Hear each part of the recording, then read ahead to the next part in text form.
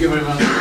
Thank you for having me here. I'm delighted to be invited to Kusek, which is just around the corner where I grew up on the other side of the today's state border. I was very inspired by what I've heard so far, very interesting outlooks, very vivid impressions. Before I enter on my more restricted subject, which is focusing on Southeast Europe and even more concretely on the Western Balkans, let me drop a few remarks on what I've heard. The rule of law is certainly what inspired, what shaped the political thinking and the decisions in my country. It's this notion of you cannot allow laws and principles to be neglected in a blatant way. And when we look at refugee waves and grant asylum, just to recall my own country, over the last decades, since signing in on the Geneva Convention, has been a recipient, a big recipient of a wave of refugees from neighboring countries where people were politically persecuted.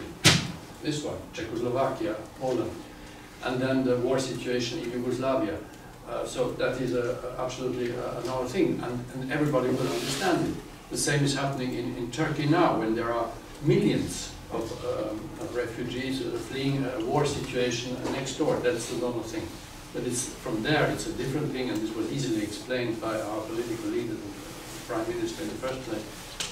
It's not the same if you are from any country in the world and choosing kind of one particular state somewhere in Europe or in North America, that this is my country of destiny. There is no obligation to accept that. So, of course, the solution, as has been taking shape in the discussions here, is to have agreements, to have an orderly way. Of course, you need trust in an embassy in a foreign state.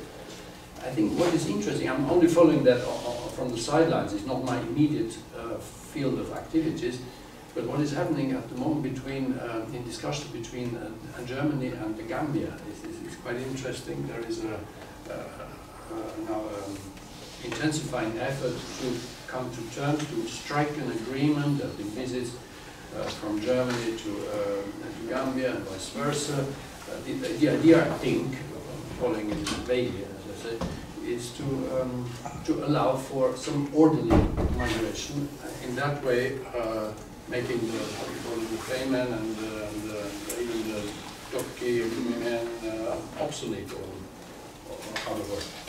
So it's just an initial remark, but the focus of what I was going to say is Southeast Europe, the Western Balkans in particular. And if we look at this area, there are two distinct ways of migration over the last year. One is this big migration wave that we refer to going through the Balkans, the so-called Balkan route. There is also the Central European route and the Hispanic, the Western route, but the most substantive and the most politically significant one was and is potentially the one using the same route that the birds of migration used to reach Africa and return back in spring to our part of the world. When you see the storks, they use the same route via Bosporus to reach the Nile and further south. So, Balkans have been a place of transit, mostly through Turkey and Greece into Central Europe, Germany, Sweden. But, and this I would like to dwell on also, is the migration out of the area, which is significant, which is not confined to Southeast Europe. All of Europe has had major emigration waves over time. When you talk to a demographer, they will say maybe France has not really had a massive outbreak, but even there have been the Huguenots, but not as massive as practically every single country or area or region of of Europe that over time suffered. This area here, where we are, and on the other side of the world, there's this mass migration. You go to Chicago, it will be the biggest town of people who have emigrated from more or less this area here. Or the Hungarians, Cleveland from now, this focusing a little bit on the big movement of 2015 and 16. There were, just to recall, there were two maybe decisive factors to stop this constant flow. It was the cooperation of West Balkan countries, they sort of started to build up serious border controls and walls, and incidentally it was then Macedonia, today's new northern Macedonia, on their border to Greece, which was a focal point and which agreed to fully cooperate with the European Union and to quell this flow of migration. And of course the agreement reached between the European Union and Turkey is the other cornerstone that helps to reach a situation which is the one that we have now, which is not perfect, but which is quite different from the rather chaotic and ruleless situation that we had in 2015-16.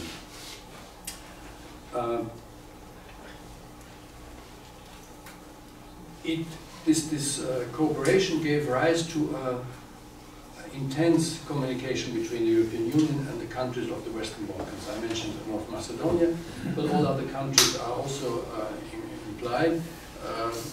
Bosnia-Herzegovina was mentioned, and the focus on Bosnia-Herzegovina.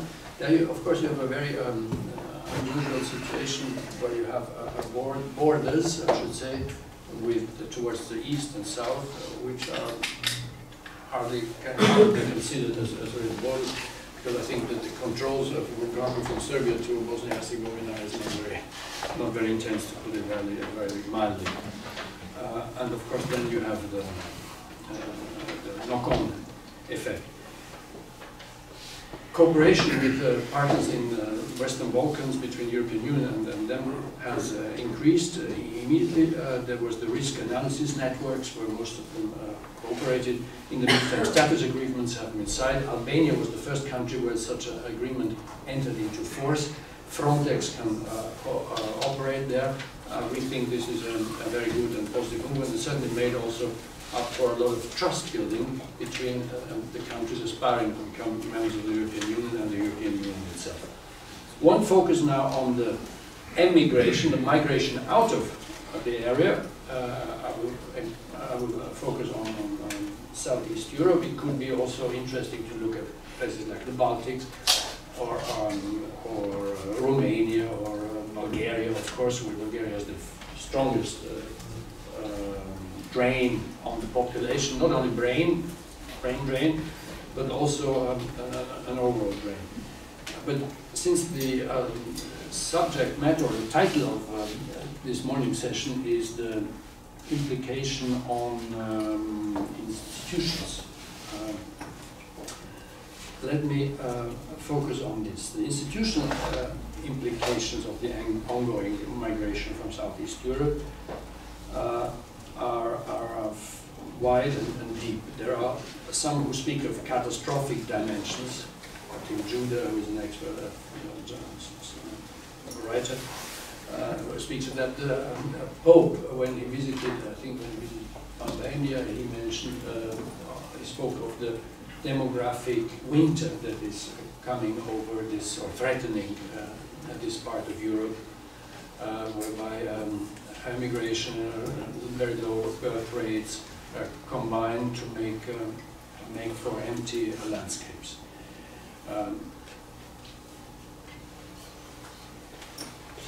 This has a number of knock-on effects. They are manifold. From the point of view of the EU members and investors there, they see that the markets are shrinking. There are no people there. There is a labor shortage, funnily enough. There is is all qualified, many qualified people just leave the country, not only doctors, but even manual workers who have some qualifications. They end up in our places, which is is good on the one hand, but short term. It's not healthy. It's not a sustainable, healthy relationship. The market is shrinking. Labor market is shrinking. There is a potential role for immigrants and refugees to fill the void that is there, which is the most natural thing to happen. We had this situation here in then was Western Hungary, when after the Turks had invaded and left, there were villages empty, and Croats were brought even from Dalmatia to fill the gaps, and they're still there, happily ever after, and perfectly blended into the population. We have Sicilian villages where I hear that are practically empty, and mayors appealing to any immigrant, African, whatever, who can choose to repopulate the places. Spain was mentioned. They had a program of bringing in Hispanics from granting citizenship and bringing in people from Latin America in big numbers. There are millions from Ukraine going to Poland. So migration is going on, and very often is filling the gaps, simply speaking, which is nothing bad per se, but of course it brings with it political changes that can create frictions, tensions, and so on. There is, with emigres, of course, the issue of the state the allegiance to the original state, the right of vote that is implicated. There are political consequences for the countries that are being drained of population. There will be very often a rather old electorate staying back, normally rather conservative, and rather ready to perpetuate situations, political situations, which put national rhetoric and national feelings in the front. This is a thing that we have to, is easy to see. On the other hand, of course, migrants also are a source of not only short-term remittances, but also in the better case for investments in the old country, for coming back. We have seen it with India. Bangalore basically is the result of emigration to the United States and qualified people returning and building up their own microchip and IT industry in India. So this theoretically could happen. We have seen that with Turkey. Until a couple of years ago, maybe 3-4 years ago, we have had a net movement of people, of migrants from Turkish origin migrants from Germany, or no, from people from Germany to Turkey, more than Turkey to Germany. That is a trend that set in 1985 and lasted till a couple of years back. Now with the political changes, this is not valid anymore. But it can happen. These kind of things can happen, and they can be quite beneficial. I mentioned the old federation.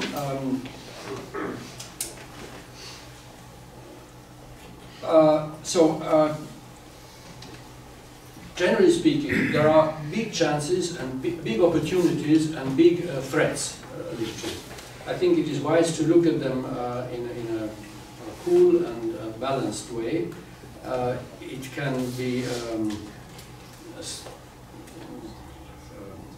accompanied in a beneficial way. The chances are there, and I hope that maybe through discussing these things we can also find some new inspiring facts. There is a lot of international cooperation.